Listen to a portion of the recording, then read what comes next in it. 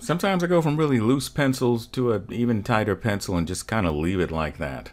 So let's explore that concept. Let's get it. So let's do this. Let's go ahead and choose our pencil like this. Let's make a circle. Let's make a line. Let's make another line like this. And I'm going to throw some eyes in the middle here. And then I'm going to make a little bit of a nose here. I'm going to make a mouth, and I'm going to put this underneath here. I'm going to give this character a chin. So draw something that looks sort of like this. Let's put an ear on there. And I want you to make it really, really sketchy, right? It's going to be a little bit cartoony. And over here, where it says layer 1, we're going to call this sketch. Now, we can keep this layer really, really messy.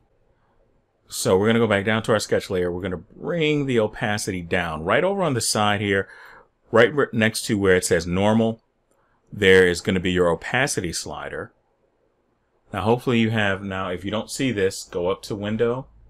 Make sure you have layer checked. We're going to go back up to here and we're going to rename this one to pencils. Let's call this tight pencils.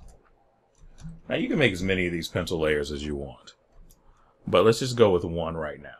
So this is a little bit sketchy, so let's go ahead and turn this to maybe a darker gray. And we can zoom in a bit now. And so you see how this makes a difference. You can use if you look down at your keyboard, you see your bracket keys.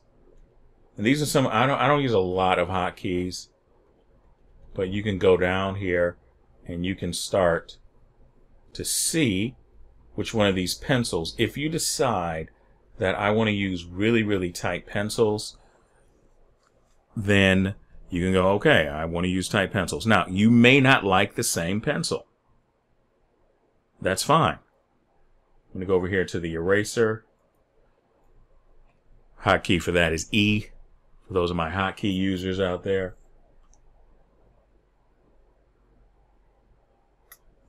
Let's play with another pencil, because it's very possible that you don't like this. I like the mechanical pencil. Let's see if I like it here. Much better. See this? I didn't like it to sketch with, and that's kind of the point that I wanted to bring up. I did not like it to sketch, but I really like this pencil when it comes time to draw.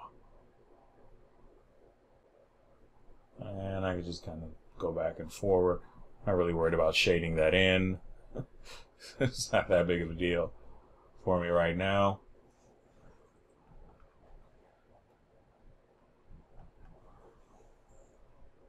And I may not want to, depending on how you want a pencil, you may not want to go in that tight. I'm trying to do this with a reasonable amount of speed. But you want to take your time when you are penciling. That's a little bit sloppy.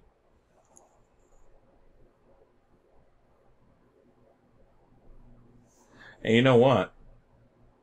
You may be looking at this and going, wait a minute. I want to fix this pencil a little bit. So over here I have the hardness, it's turned all the way up. Let's turn this down. So let's take a look at what's over here. If we go under our wrench icon, so right over here where it says tool properties, it's going to say mechanical pencil.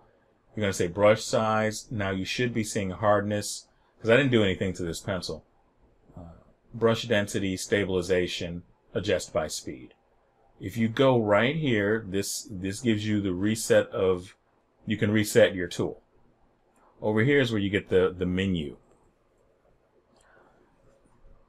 So just a quick little thing on how the menu works. We'll go in when we talk about customizing brushes. We'll get deeper into this, because this whole second brush shape, brush tip, this is brand new for me. That wasn't there before. So you see this little eye icon when you press the I, if you look over at your tool property, and if you click on or off, that just lets you know the things that you can readily adjust while you're working with the tool. So ink isn't checked, but if we look, we go down to hardness, that'll be checked somewhere over here.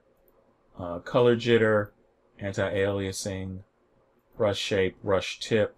There we go. So under brush tip, hardness, angle, thickness, flip horizontal, brush density is on there. It's the stroke. Things are checked. Now, things can be checked without showing them, right? So we don't have to, we can check things, but maybe we don't want to mess with the velocity. So the only thing the I means necessarily is what you can see over here and adjust. So here we got brush tip shape. This gets into dual brushes, brush tips, strokes, all this other really interesting stuff for your dual brushes. So yeah, we got correction, but let's look over here. Let's look at your stabilization. Drawing on digital. Now sketching, I like to keep it a little messy, but drawing with digital, you may have to crank this up a little bit. The biggest thing with Sketch or with Clip Studio is this stabilization. I use it. So we can crank this all the way up. Let's do this. Let's crank this all the way up to 100. Watch what happens. See, it's giving me a little bit of a, see the little tail that it's kind of dragging a little bit? That's giving you a little bit more control. Now 100 is way too much, in my opinion. And you have to adjust this accordingly. So let's try it on 13. And so I'm able to get some other lines here that are a little bit smoother. So stabilization is really going to help you smooth out your lines, because putting plastic up to a plastic surface, it just doesn't feel natural. But if you guys are using an iPad with paper-like or something like that, then that's going to help a little bit better.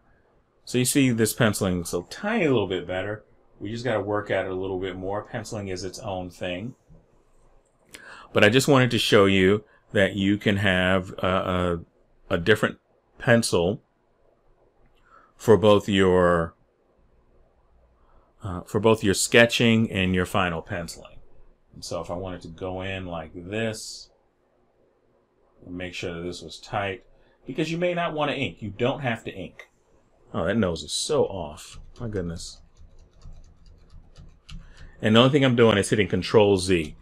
This is the most, hit Control Z. That's the most important button ever. That is, because it will save you a lot. Control Z will help you keep your sanity. There's your nose right there.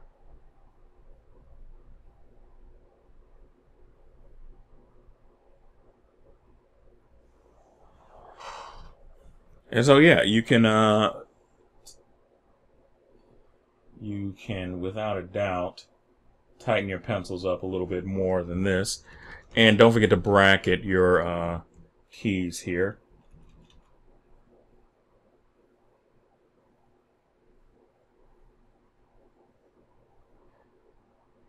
And before I close, I want you to see that you can see I am making mistakes here.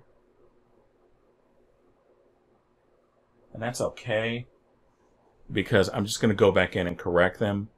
So especially if you're brand new to digital art and you want to get this and you want everything to look perfect, please stop thinking that you want things to look perfect, because they're not going to look perfect. I don't draw anything that looks perfect. I always have to adjust. I always have to redraw. I always have to correct lines. I got to correct curves. That's just a part of the process. So don't let that discourage you when something isn't looking, or if you try to draw this and it's not looking exactly like this, don't worry about it. That's not the point. I just want you to get comfortable using your tools your way. All right, I'm going to stop talking. I'll see you in the next video.